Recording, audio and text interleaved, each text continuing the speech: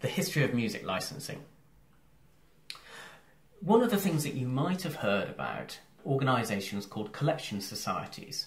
Examples of this are organisations like ASCAP in the US or BMI, or organisations like STIM in Scandinavia, PRS and the MCPS in the UK.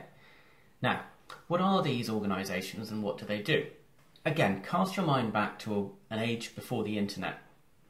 You've got various performances going on of different types of music in different venues, on television, in theatres, in concert halls. And the publisher and the composer, the owners of that music, are collecting revenues from the performance of that music.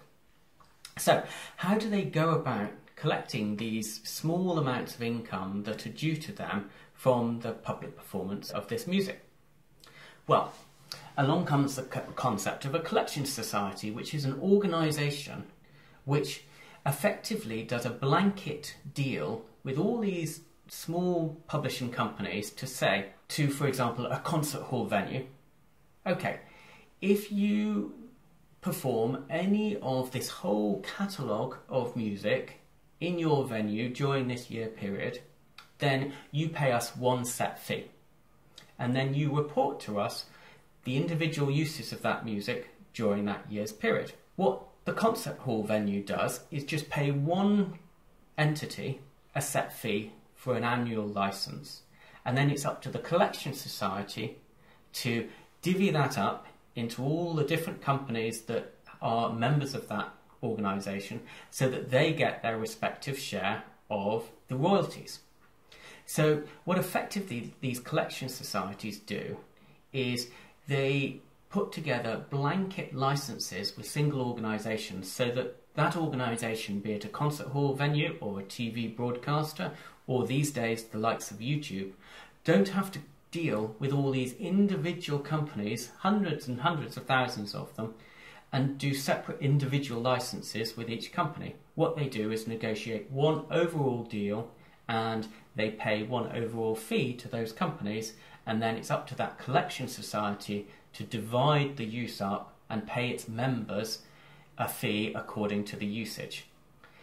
Now, one of the misnomers with collection societies, and one of the areas that can lead to confusion, is that you as the maker of the video, sometimes people get concerned that that means they have to pay a royalty every time something, your video for example, is shown, say on YouTube. Now that's not the case. Collection societies tend to deal with the overall broadcaster or the concert hall venue. When you put a video onto YouTube, YouTube have actually already done a blanket deal with a collection society for that territory, and they don't charge you a fee for that. It's just a commercial arrangement between YouTube and the collection society.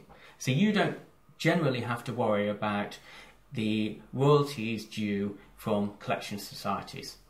The only difference there being is if you actually are the owner or operator of that venue.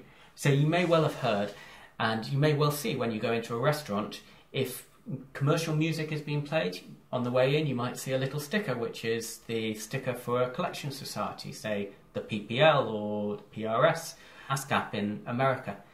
What that is saying is that that restaurant owner has bought a license to play music in that venue. So in effect, they're the concert hall owner. So they've done the deal there with just one organisation. And if you own a venue or if you own a restaurant, then you'll be able to find your collection society in that territory and you'll be able to pay your fee for that. But if you're the video maker and if you're making a video which is providing the video to an online broadcaster or a venue, as long as that venue or broadcaster has license, then you generally don't need to worry about any fee or license that you need to pay to a collection society.